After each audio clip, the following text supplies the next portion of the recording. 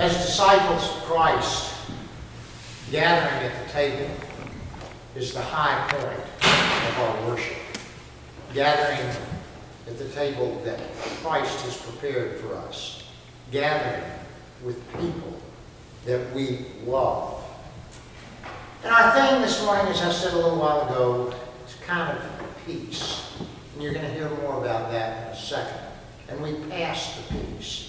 And throughout Jesus' 3 years of ministry, his disciples heard him speak about peace a number of times. But like so many other things when Jesus spoke, they really didn't get it.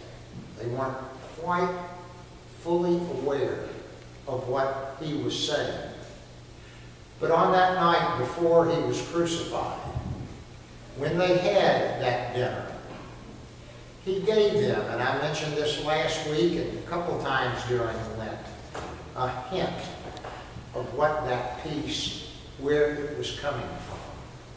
And we hear about it. We hear about it straight out in the words of institution that I bring and every other minister of the Christian faith brings when we as Christians gather at the table.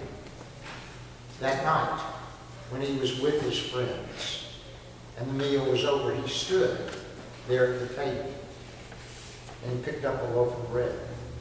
And he held it up and he broke the bread and he gave thanks for the bread and he blessed it. And he said to them, "This is my body, broken for you, for the forgiveness of your sins.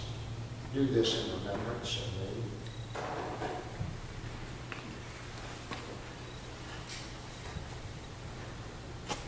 Then he took a cup and he said to them, "This is my blood, shed for you, the blood of the new covenant, shed, spilled for the forgiveness of your sins.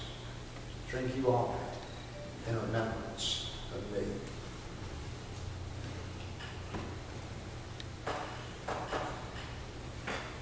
Bread broken, blood shed for the forgiveness of our sins. Friends, those are words of peace.